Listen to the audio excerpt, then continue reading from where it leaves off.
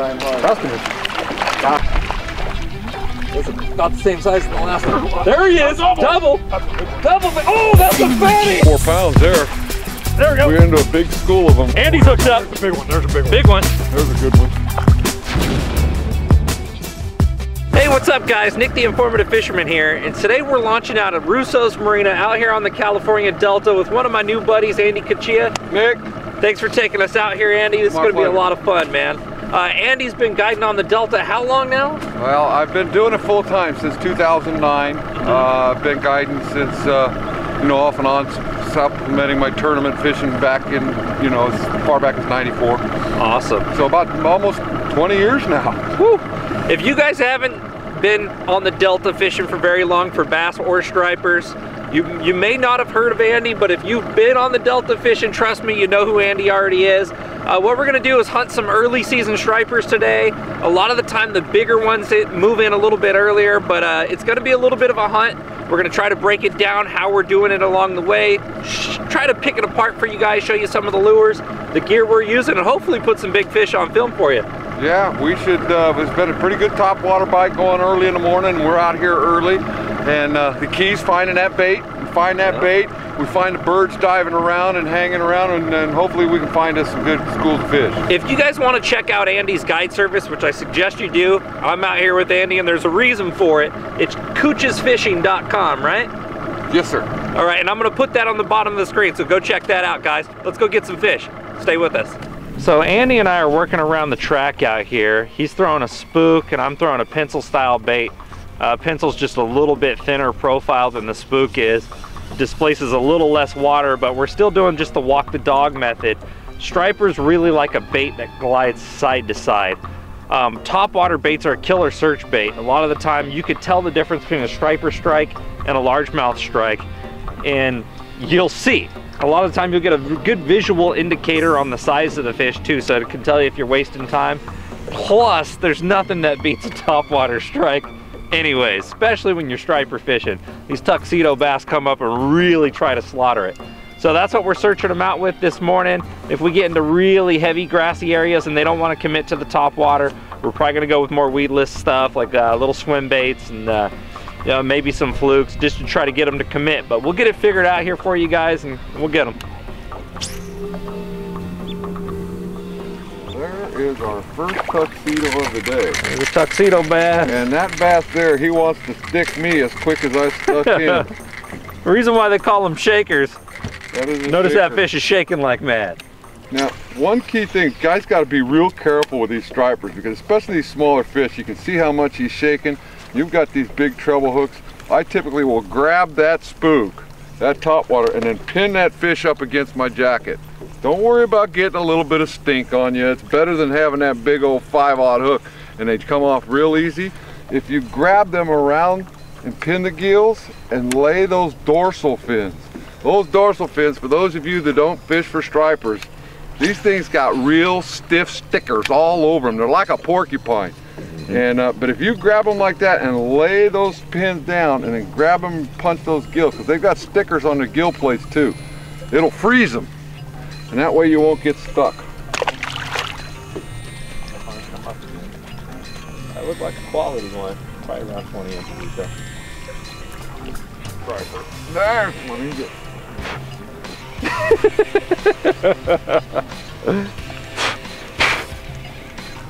Oh yeah. It's a keeper. Oh yeah. That's right there. Coming around this side. It's one of them resident fish. Get them back over. You want them on this? Oh, you want them on this side? Oh no, wherever you want. Oh yeah.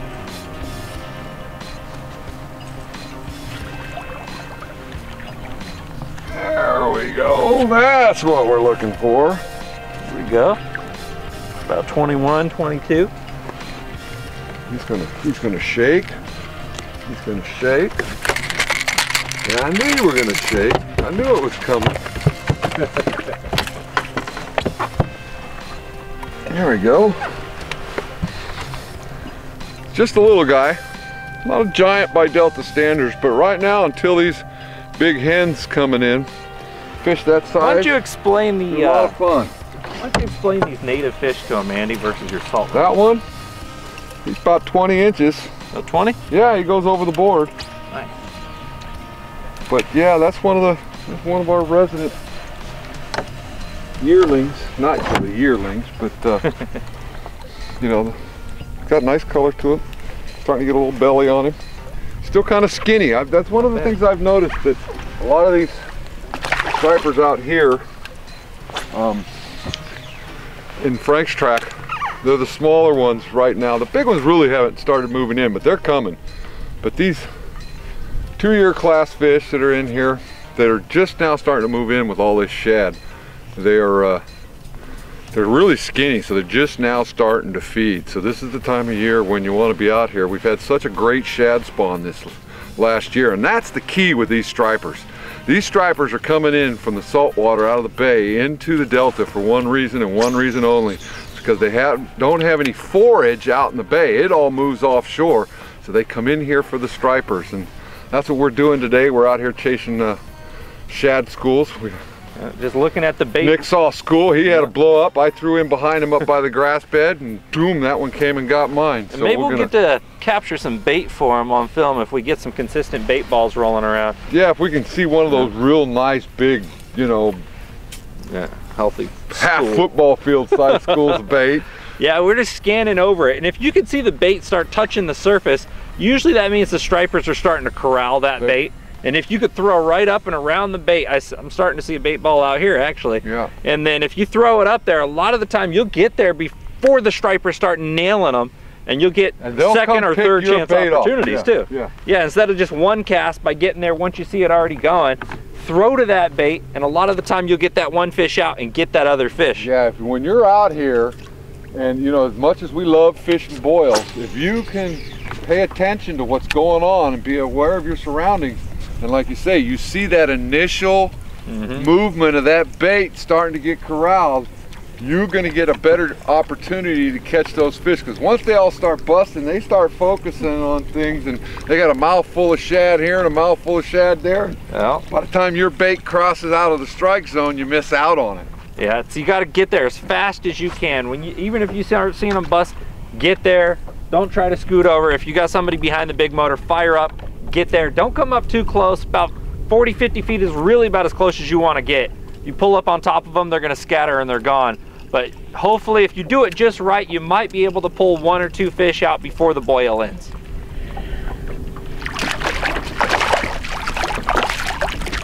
Here's another.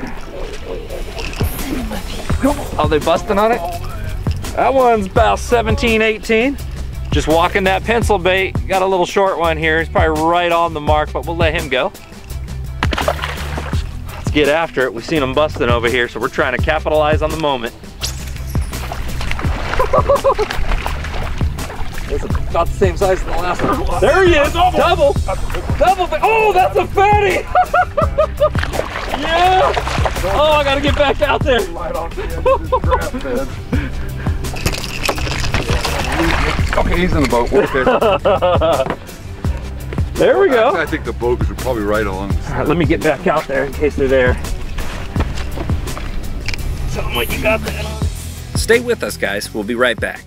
Did you know that P-Line makes specialized lines for all your fishing needs? From the super strong abrasive resistant CXX for the low stretch super stealthy CX Premium, or maybe you're looking for invisibility or super bite detection with P-Line's 100% fluorocarbon.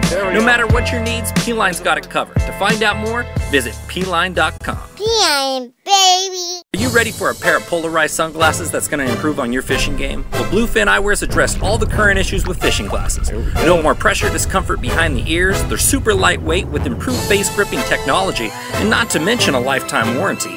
BluefinEyewear.com, guys. Check it out. Ever tried pulling a planer board next to your boat when trolling or fishing from a swift current bank? If not, you're missing out on one of the most phenomenal fish catching machines on the market today. With Yellowbird planer boards pulling your lines perpendicular to your boat, you can't help but catch more fish. Find out more by visiting www.yellowbirdproducts.com. Have you been to rustylures.com? Did you know they offer free shipping on anything over $29.99? And with all the latest and greatest in bass fishing gear, from punching tackle, umbrella rigs, swim baits, and you name it, there's really no reason for you not to be getting the best deal online today. So go to www.rustylures.com. Did you ever wish for an RC boat when you were a kid? And do you have a passion for fishing? Well, guess what? It's time to do them both at the same time. With RCFishingWorld.com's RC Fishing Pole, it's time to be a kid again.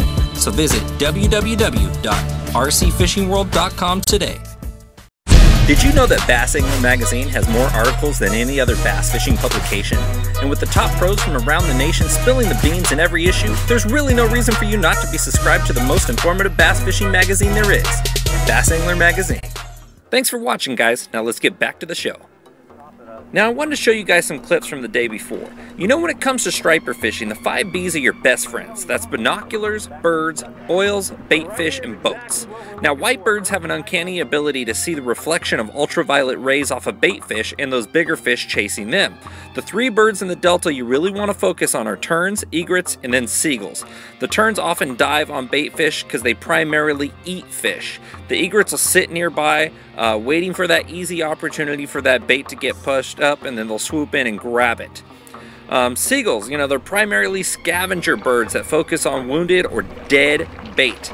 So if you see seagulls diving and circling around in a big group, you know, and they're just not sitting on the water, usually that means the stripers are in there really thick and you're going to really hammer them out. Right there, check it out. Now I'd love to tell you, at that point when you get over to those birds and you see them diving in, it's a guarantee from that point, but you still have to make good, accurate cast. And you got to be able to walk the dog good and stay in that strike zone. Walk those baits side to side as long as you possibly can to irritate those stripers to come up into striking it. Now, if there's weed lines, solid banks, riprap walls, or boats nearby, stripers are just like bass. They're looking for an ambush point. They're much more likely to eat your bait. Let's say that you see them boiling 10 feet away from the side of a ship or the side of a riprap wall with rocks on it. They're 10 times more likely if you put it closer to that riprap or to that ship to bite it. So keep that in mind. It's almost a guarantee if you get it that close, if they're boiling, that they're gonna come up and slam it. Now for the line I use when I'm casting for stripers, I use 50 and 65 pound Spectrix braid. That's a P-line braid. And for my bait casting outfit, I use 7 speed so I can exit that dead water. As soon as I get it outside that boil or where I see them actively feeding, I get it out of there fast, get it right back in. I'm pairing that up with a 7'6" fast action heavy rod. That 7'6" allows me to pick up a lot of line on, you know, distant hook sets. The reason for the braided line is long range hookups. A lot of the time I'm casting as far as I possibly can and I need 0 stretch to hook them as far as I can out there, and that braid I'm going to be able to hoist them in. That fast action on that rod is going to give me a good accurate cast at long range, and then I have a ton of backbone with that heavy power class. The better stripers are intermixed with these smaller stripers that are busting on our baits right here. Oftentimes, we're on the Stockton main water channel right here. And a lot of the time, when these fish are out busting in the main water, is they like to use these barges and, you know, the pilings just to trap the shad. It's something to force it against it. Hooked up, Brent? Oh, busted me. Busted me. Got him, little guy.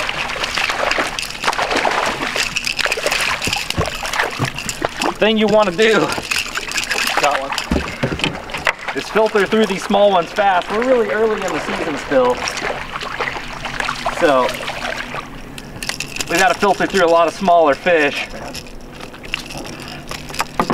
You know, that happens. You got treble hooks on your bait, you're dealing with this a lot. We call undersized stripers shakers, and when you're dealing with shakers, try to keep your hands off them. Their barbels are real sharp. They'll end up sticking you back with the treble hooks, so they'll shake you to death. Let's see if we can get another one out from under here. Looks like they're just trapping the bait under this. There's another. There's it. Oh, got him. A little guy. Oop, back hook. Yeah, another little 12, 13-inch fish. The trick is, when you're early and you're dealing with a lot of the resident male stripers, most of these smaller male stripers like this, are gonna beat you and beat the bigger fish to it.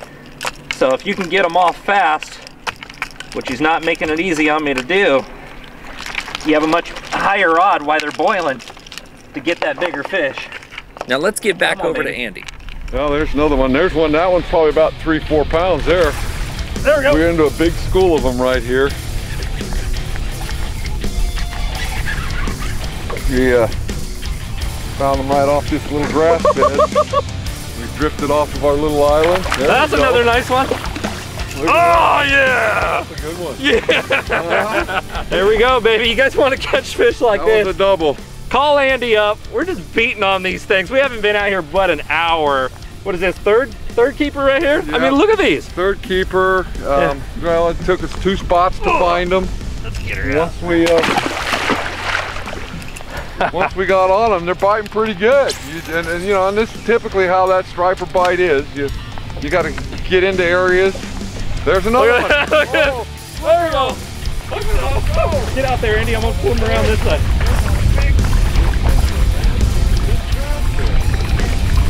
I'm gonna pull him around a bit.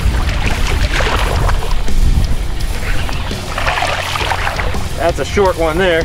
Andy's hooked up. There's a big one. There's a big one. Big one. There's a good one. There's another good one. I would say they're good ones, but oh, he come on by. Oh, he's right behind it though. Come back. Come on. Oh, that was a. Oh, he took my hook off. Tell you what, that was a pretty good fish. We're gonna. Ah, baby! He came back and got yours. Yeah! He got yours. That is one hungry fish. Oh, that's a green striper. Oh, look at that. Look at that green striper. That's the beauty of fishing this river this time of year. Because not only are you catching stripers 3 and 4 pounds, you're going to get 3, 4, and 5 pound largemouth in and amongst them. Yeah, baby. There's our, you're shaking, man. I always That's shake. a beautiful thing. Ain't nothing wrong with that. Yeah. I mean, look at that. That striper, that one I had on. No, you got to get a good look at that. And I replaced all my O-rings, factory O-rings, and that striper, he pulled that O-ring free. That one I had on was probably about a 10, 11, 12 pounder. Get back out there. He's there. And now I got to go find me another spook because this one's worthless. Sitting around the edge. Little guy. Little fella.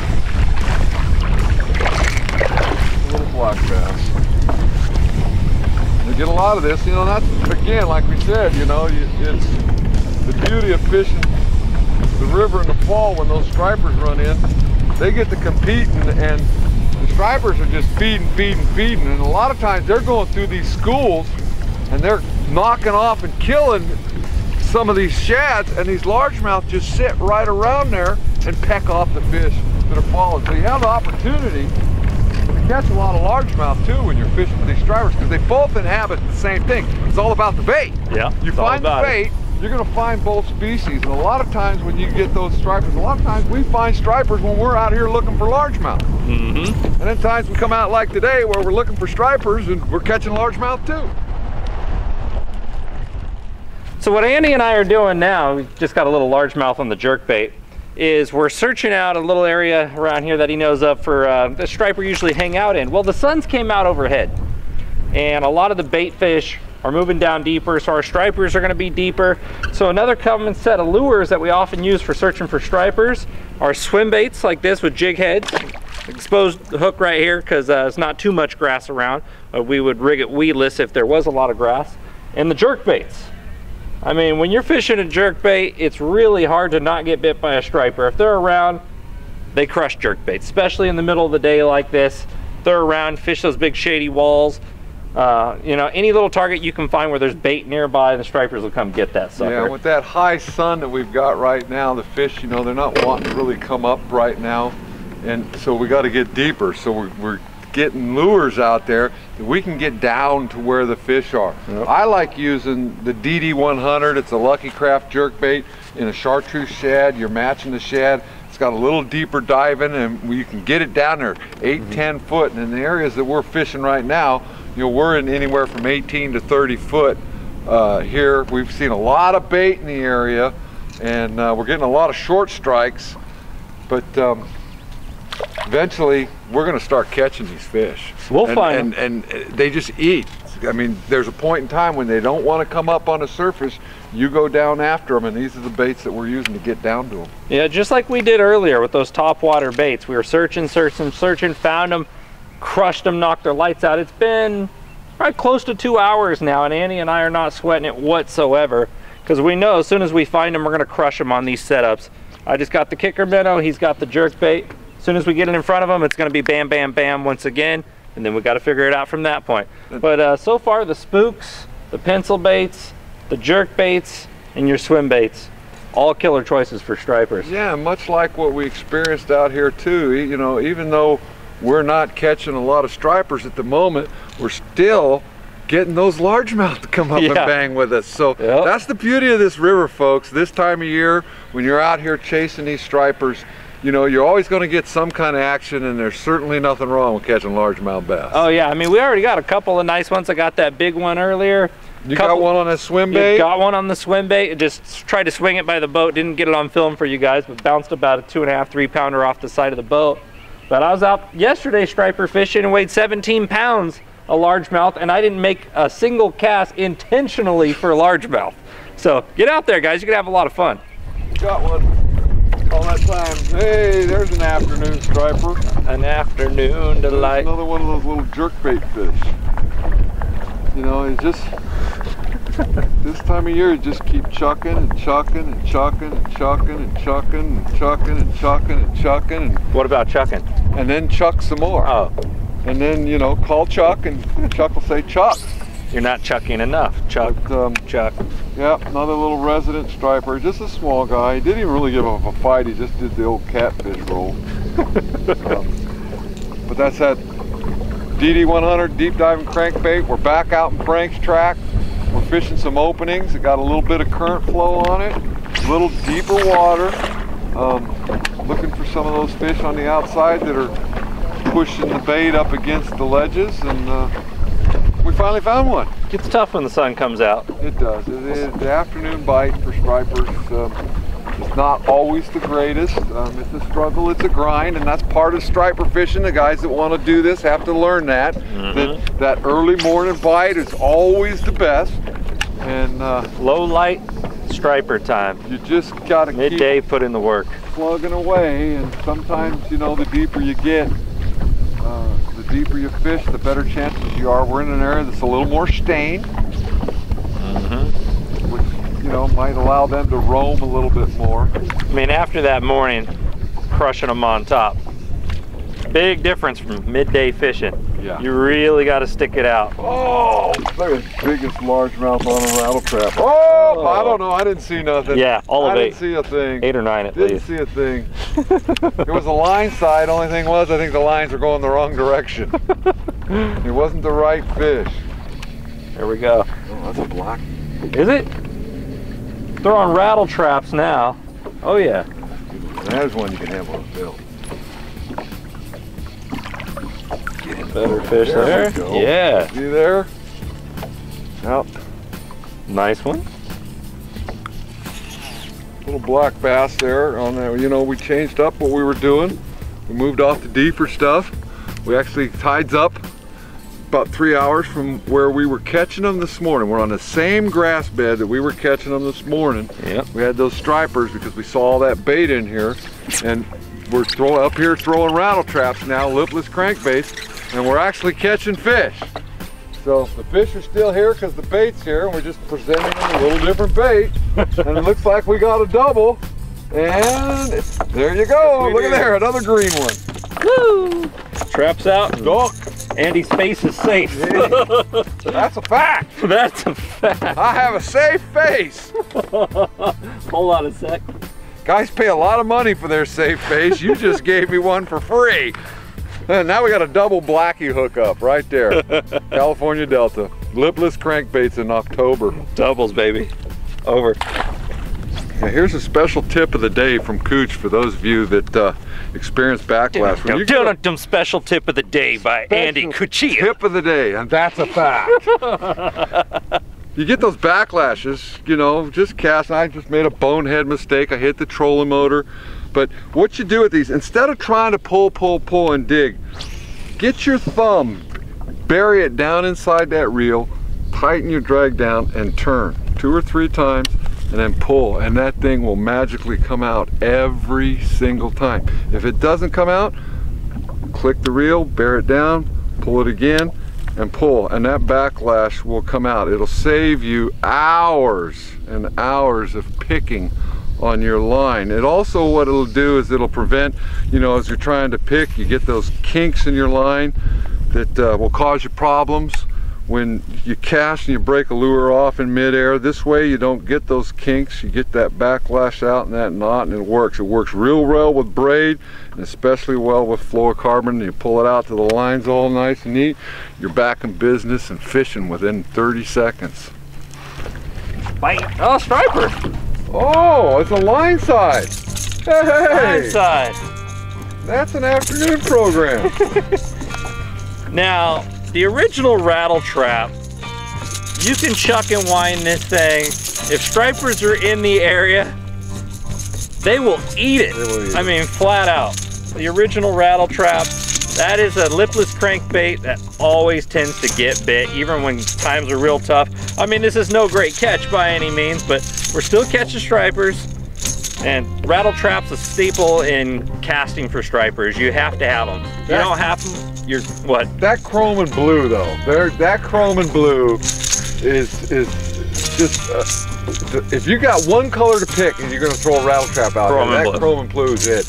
And the beauty with the chrome and blue is you will catch any and every species of fish that's in this river. Everything eats it.